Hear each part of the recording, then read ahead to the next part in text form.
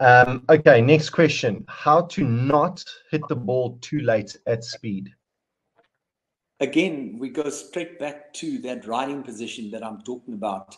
Because if you've got your feet further back and you are sitting up, if you're sitting back in the saddle for anything, you're going to be late on the ball, especially at speed.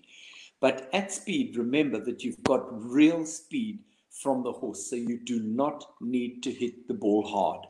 And the other thing that it's at speed, the ball will travel an appreciable distance anyway. What you need to do is to put it where it's easy to get the next shot. So you need to work with a passive wrist. And when I say passive wrist, I'm not talking about pushing the ball, okay? I'm not talking about a passive wrist right through the swing. What I'm talking about is using the wrist to impact and don't pronate after that.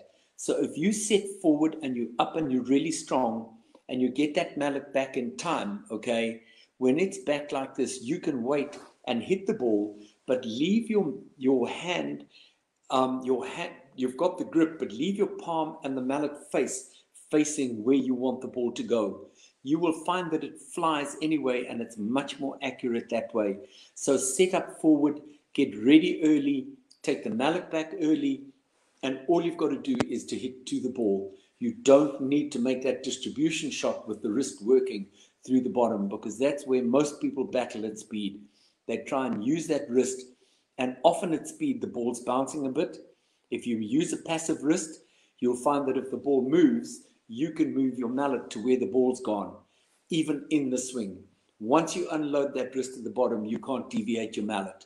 So at speed, those are the important things for me that you will get. If you are at speed and you need to hit a long distribution shot, you need to check down a little bit, let the ball settle, and then use an ordinary shot.